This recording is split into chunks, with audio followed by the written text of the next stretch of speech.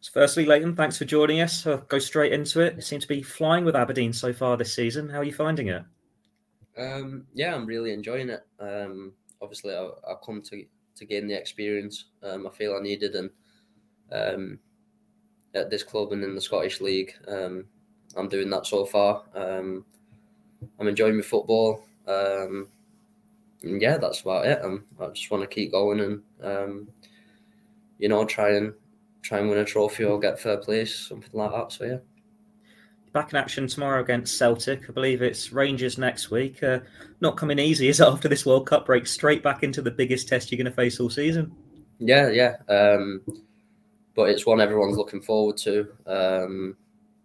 We know how good Celtic are, and we know how good Rangers are as well. But it's two big games, but it's also two good games to get the fitness back, and by the end of them two games, we should be all fully fit, and yeah, we'll try and get a positive result in both games.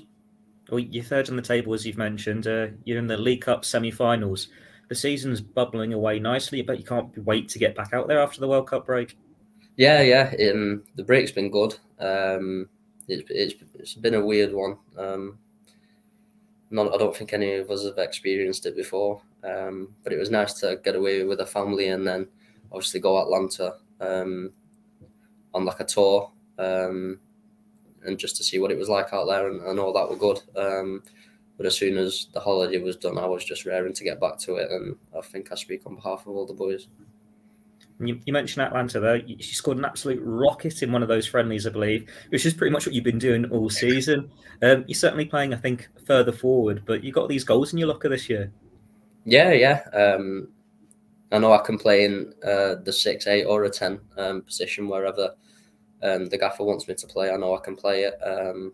Where I'm playing now gives me the license to get a lot more forward and create chances, score goals, which is always good. And yeah, I've scored quite a few good goals, and I just want more goals, more assists, and yeah. It's 4 goals and 2 assists in competitive action this year. It's 14 games. It's a really respectable record. Did you set yourself a goal total, like what you want for the season, if you can? Yeah, I want to try and get myself to around 20 goal contributions, obviously goals and assists. It's obviously really tough, but I always set myself some high standards. So yeah, let's hope I can do it. And it's one where you are playing in this further forward role. I know you said you're comfortable anywhere in midfield, but at Liverpool you were seen as more, I suppose, a number 6. So how are you finding being let off the leash as a number 10? Yeah, no, I enjoy it. I remember the under-16 season at Liverpool when I was 15, so I was playing a year above, and I was playing as a 10 for the first time.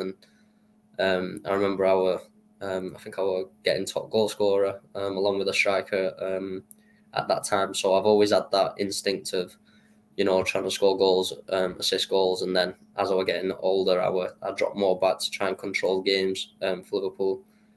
And as a single 6 at Liverpool, you're always getting the ball. You were getting 80 to 100 passes per game and stuff like this. And then obviously coming up here, playing a bit more advanced, you don't get all that anymore. You're not always on the ball as much.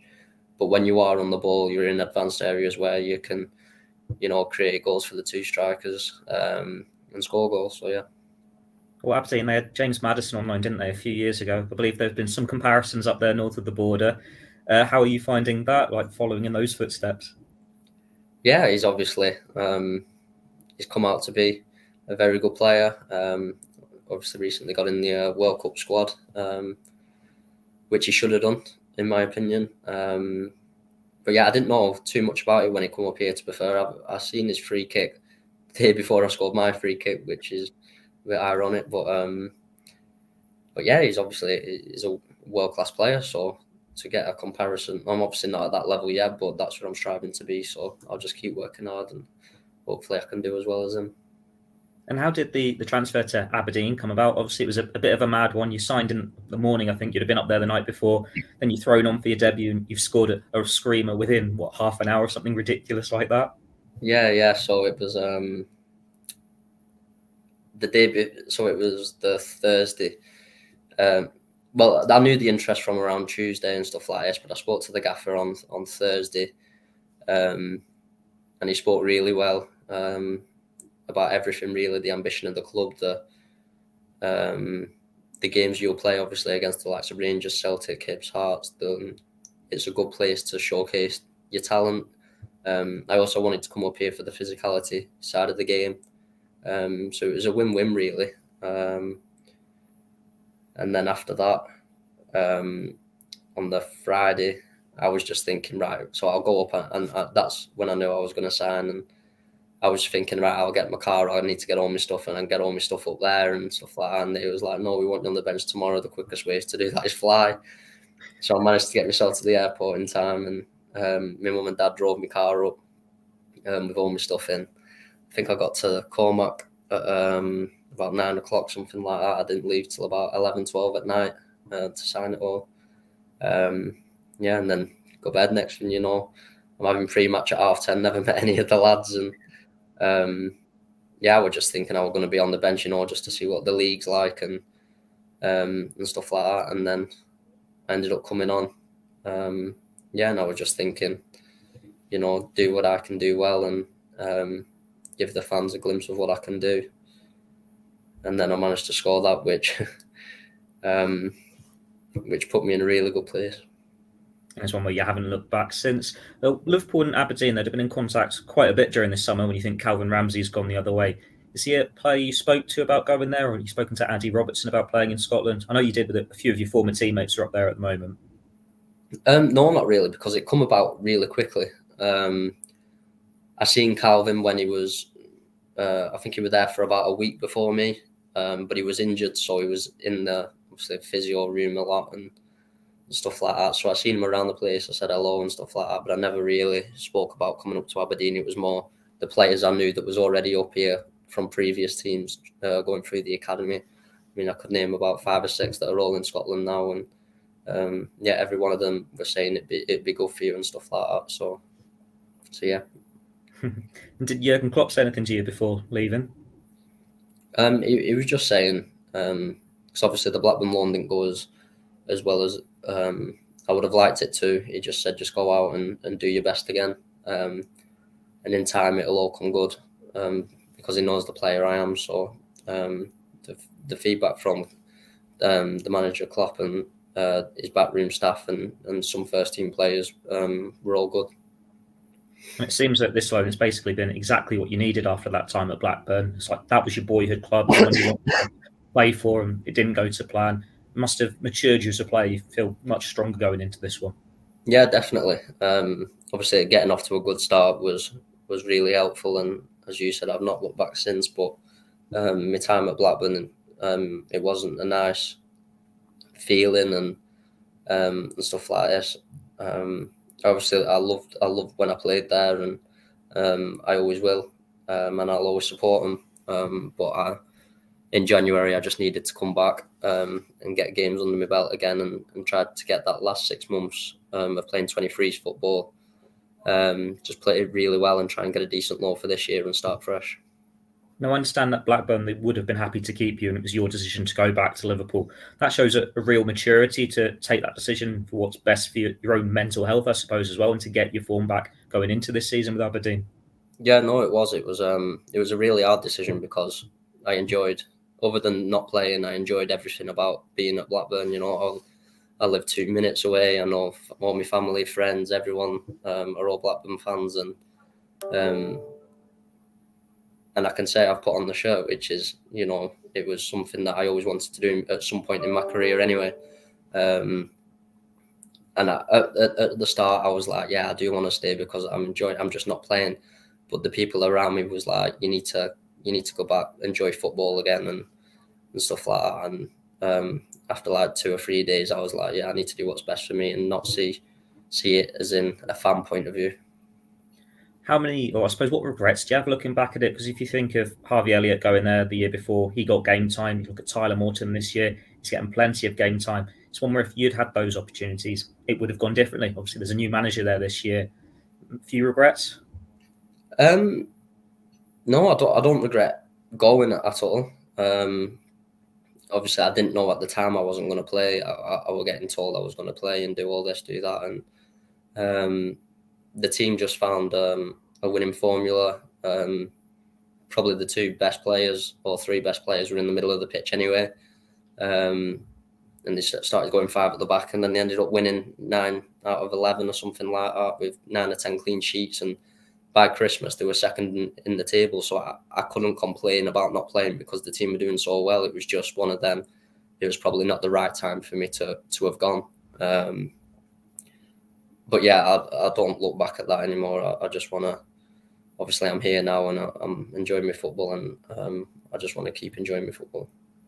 Now on to your Liverpool career, if I may. I believe you joined the club when you were like as young as 6, worked your way through the academy. That's a hell of a long time to be with the club. Yeah, I think I was 6 or 7 at the pre-academy. So the contract where you've got to be at one club at 9, and Liverpool was the best option for me at the time, and all my family supported it, because obviously Blackburn and I think they were Man United, they all wanted me to go, but yeah, Liverpool just, it seemed right going there, and every age group I was playing, I was one of the main players in every team I played in. So yeah, I don't regret not choosing another club. It's put me in good stead now. So yeah. And working through the Liverpool academy enabled you to cross paths with a certain Steven Gerrard at one point. I think you were still an under-16s player, weren't you, when he was under-18s manager? But he gave you your debut. What was it like when he came into the academy setup, and what was it like playing for him? It was a bit crazy at the start because obviously he's my idol. What he's done for Liverpool is unbelievable, and in my opinion, probably the best midfielder to ever play in the Prem. And he coached me a couple of times when he was doing his when he was still playing for the club, when he was doing his coaching badges and stuff like that. And every time I was seeing him, I was like shell shocked and stuff like that. And then when he come in and become the 18s manager, I was just doing my best in that 16 season to try and get up and get in. And he gave me my 18s debut against Everton away. But yeah, he was brilliant. He were always giving good advice and stuff like that. So yeah, I can't fault him. I'd say some of your goals this year have been a bit Gerrard-esque. He had a few one-to-one sessions with you, didn't he, back in the day, like on set pieces and stuff. I'm sure he's someone you model your game on in that sense. Yeah, no, it is. If I could get, anything part to what he was, then I can say I've done well in life.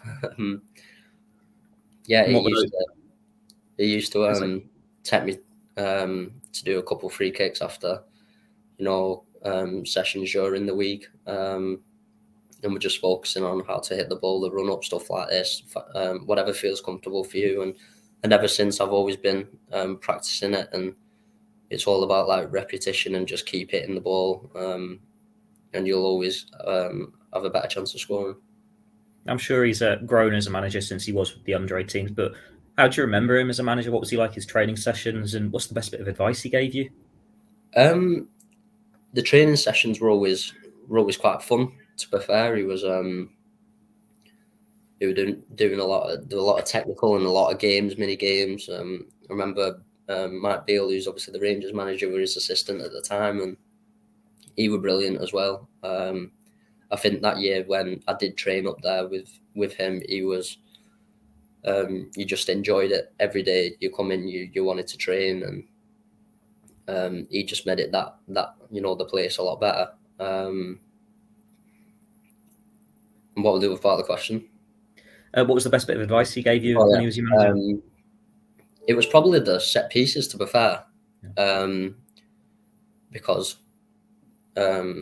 technically and tactically and stuff like that, I know I'm quite high in that department. But the set pieces really,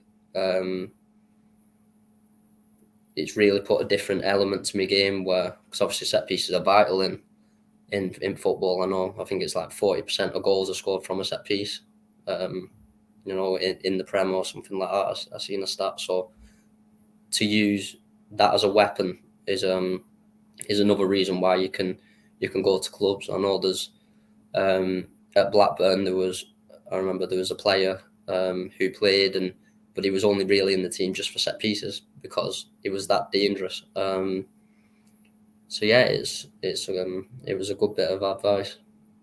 And that year afterwards, I think it was when Gerrard left, you were with the 18s regularly, won the FA Youth Cup that year. What are your memories of that cup?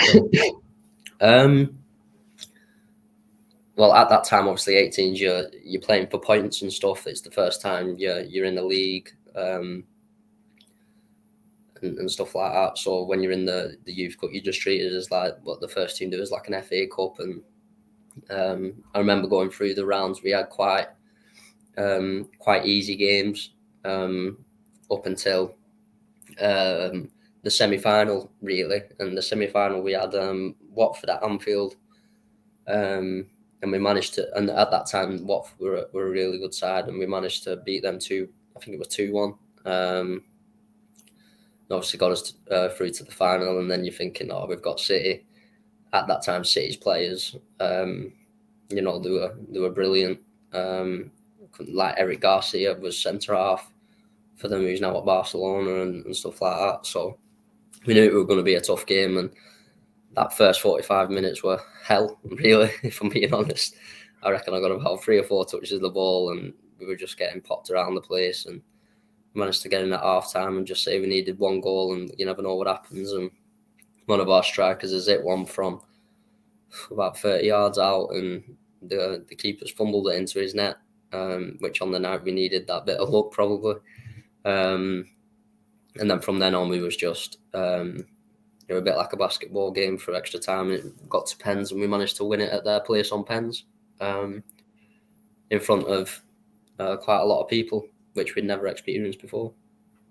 What was it like in the dressing room afterwards? Because obviously you're following in the footsteps of some big Liverpool names when you think of the days of Michael Owen and Jamie Carragher getting their hands on the trophy, or even the Spearing's era, that sort of group won it back to back. As you can imagine, it were bouncing. Yeah, that's all I really remember. I remember I come off with cramp, and then when we've lifted the trophy and we were on like a stage, we were all jumping around everywhere, and then I got cramp again, and I was thinking, oh my God. But then we all ran to the fans and, slid on our knees, and the manager at that time, Barry Lutis, we all poured water over his head, and, doing the things that happen quite regularly in first team football. So yeah, no, that was a good night. Saying you got cramp when you're posing for pictures with that trophy. Did you fall under the sea of bodies? That's pretty much what happened to Carragher in Istanbul, wasn't it? He was right at the front next to Gerrard and just disappears. But did you manage to stand till? No, I managed to get off the stage. I managed to get off in time before I ended up falling. Fair enough. Well, it was the year after that where your debut comes, and it's strange circumstances really when you think that game against Aston Villa, when it is a bunch of kids because they've got the Club World Cup. What was that like as part of that group? The opportunity is going to come. It's going to be the toughest game of your careers by far, and it's just in strange circumstances with so much attention on it. Yeah, no, it is, but it was obviously because we were all a lot younger than them and stuff like that. It was probably a good way to make my debut in front of that many fans. Obviously, with people I've played with for years and stuff like that. I know I only managed to come on for the last 10. But yeah, that were a proud moment and one I won't forget, even though we did get battered. What did Critch say to you before you came on, and then again in the changing room afterwards? It would probably just do what you've been doing it. Like it's a normal game. And stuff like that. And then I remember after that game, I ended up starting and we played Shrewsbury. Yeah, that was my second game. And then we had a little bit more experience, but still a really young team. Again, mainly a 23s team. And yeah, that was a lot of. It was a better game, a full packed Anfield, and we managed to win 1-0 and. That was surreal. I think that it was an amazing atmosphere at Anfield that night. It's your first start for the club. I'm sure your family were all there and all of this. And then the fact that it comes in, I think, a month before the pandemic when everything's behind closed doors, it makes you cherish it that little bit more. Yeah, no, definitely. It was, yeah, that were a brilliant night. I had all my family in the crowd, mates. Yeah, and doing it with a team at that time that were playing 23s, to do it with all them and, you know, working together. It weren't about any individual. It was just about working as hard as we can to try and get the win for the first team, and we managed to do that. And James Milner had quite a presence that night, I believe. Like, he was supposed to be on holiday, but he's still there behind the dugout. I think he gave a talk in the dressing room as well. What was that like? Obviously, he's a guy that's been through it all. Won many appearances in the Premier League. I think, is he around the top 5 now or something like that? Yeah, I think he's 4th now. Yeah. And he's a great guy. He's always looking to help all the young ones when you're going up and stuff like that. So to know all the first team were away, and he was in the dressing room speaking to us all, you know, relaxing us really, and giving all the advice he did. And then you could hear him behind the bench doing the exact same things. And to have someone like that at the club is massive, and it's probably why he's still there and he's still getting the game time at his age, is because he's that much of a leader, and how much he can help the team. The season after this, you get your appearance in the Champions League. I don't want to say it was your proper debut, but I'm sure you know what I mean for that, as in it's first team players. Jurgen Klopp's your manager. What are your memories from that game? A bit of a blur, to be honest. I remember getting told, the day before I were in the like the tactical bit, so I knew I might have been starting, and then hours before kickoff, he said that he had my name up on the board, and I had to like look at it a couple of times just to you know, make sure it was my name. And you know, there were likes of Salah, Origi at the time, Jota, Trent, to be playing with all them that you've been watching week in, week out, and training with, and obviously the Champions League, probably the biggest competition there is in football, other than the likes of nationality teams. Yeah, it was a blur, and I remember Salah scored in the first minute or two, and that settled the nerves massively. And then we made a couple of changes at half time, and then we started to get overrun a little bit, and maybe their experience showed a bit more than what we had at the time, because there were a couple of younger boys in as well, like Billy Cometti will come on, I think Reece Williams were playing. So yeah, it was a blur. And then we nearly got, I think Mane nearly scored at the end as well, but it got disallowed. So I wish that would have gone in. What was Klopp saying to you before this game? Like, it must have felt like your debut, even though it wasn't. I'm not sure how to phrase that the right way, but you know what I mean. Yeah, no, he was just saying, just be calm, just play your normal football that you've been playing at 23s, and we know how much of a good player you are, and we trust you for this game. Just go out and enjoy yourself, and you'll be all right. So yeah, I managed to do all right. What are his training sessions like, and what's it like training with the first team when you see Salahs, Van Dijks, all these world-class players? It's obviously unbelievable, because they're up there within the best team in the world, and to be training with them on a daily basis, you know, it's only going to make you better as well, and learning off the best. And probably the best manager in world football as well. He's a really good guy. He's probably, if you've not met him, is how he comes across on like the TV and stuff like that. Really funny, and gets involved with all the lads. So yeah, no, it's every time I train there, it's a very good experience. And when you look in your position at Liverpool, there's so many quality midfielders, from Henderson and Milner, Fabinho, Thiago. Any of these that stand out more than you? I'm sure Thiago is the one you think, wow, what is this player, when you're training with him? Yeah, no, definitely. He's my type of player. Probably one, not I wouldn't say I'm like, but I probably got more of my attributes are his attributes. And when he first come in, I remember I couldn't get near him first session. I was just like, wow. and then I seen other players try and get near him, and they couldn't get near him either. So I thought, oh, it's not just me then. But yeah, not technically, and his passing and stuff like that is outrageous. And even when you watch him in the Prem games, he does stuff that not many players can do. So yeah, he is world class. Who's the best player in training out of all those senior lads? I'd probably say Milner and Hendel. They're the two that are always on you.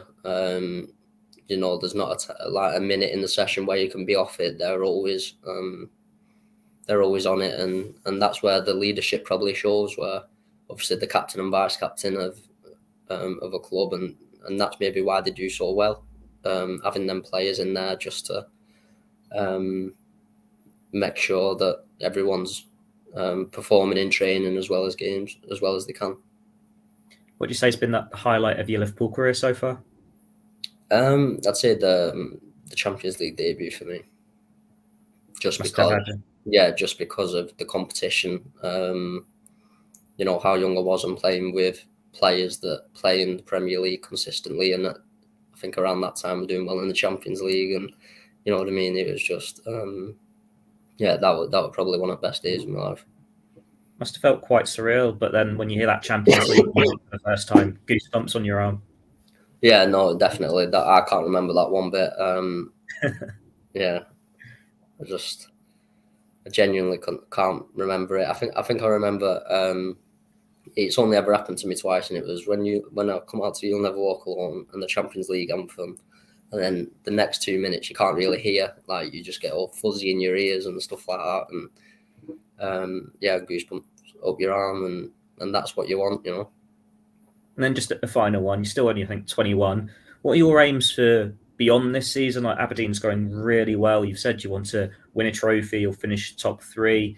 What is it you're looking to do beyond that? Is it a loan to another level? No, it's I don't think about what's going to happen in the future, really. I just want to do my best for Aberdeen now, and obviously get that experience and play men's football again. And just doing as well as I can and see where that takes me. Perfect. Thanks, Leighton. Good luck for the rest of the season. Thank you. Good luck against the Celtic and Rangers as well. Thank you.